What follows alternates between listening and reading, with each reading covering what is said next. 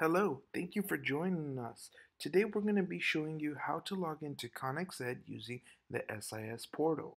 First, we have to start at elac.edu. The next step is to click Register right next to Apply on the top right hand side. Once at the SIS Portal login page, you will be able to enter your student ID number and your password. Once entering those, please click Sign In. Once successfully logging in, you will see multiple icons. Please click on the Online Counseling and Live Chat function. Once you've clicked the Live Chat function, you will be given two options.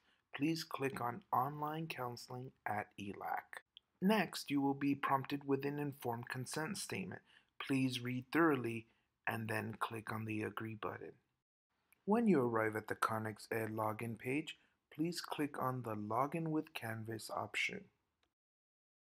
The last step is to authorize ConexED Cafe access to your account.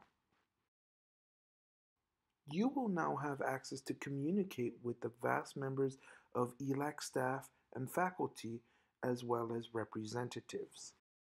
Another great feature is the ConexED Cafe function, where you can meet up to 10 classmates with video to work on projects and assignments. This now concludes our video.